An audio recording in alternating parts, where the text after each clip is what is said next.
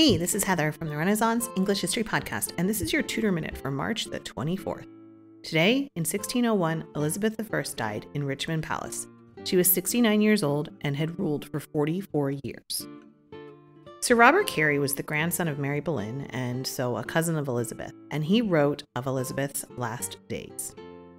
He writes, "On Wednesday, the 23rd of March, she grew speechless. That afternoon, by signs, she called for her council, and by putting her hand to her head, when the King so Scots was named to succeed her, they all knew he was the man she desired should reign after her. About 6 at night, she made signs for the Archbishop Whitgift and her chaplains to come to her, at which time I went in with them, and sat upon my knees, full of tears to see that heavy sight. Her Majesty lay upon her back with one hand in the bed and the other without.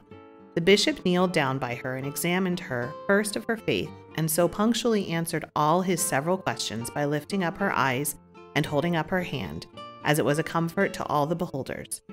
Then the good man told her plainly what she was and what she was to come to, and though she had long been a great queen here upon earth, yet shortly she was to yield an account of her stewardship to the King of Kings. After this he began to pray, and all that were by did answer him.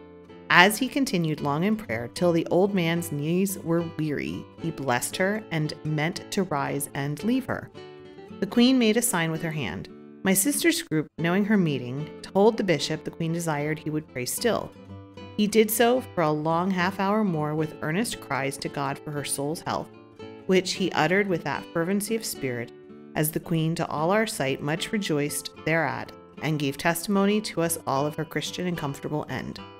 By this time it grew late, and everyone departed, all but the women that attended her." That's your Tudor Minute for today. Remember, you can dive deeper into life in 16th century England through the Renaissance English History Podcast at englandcast.com.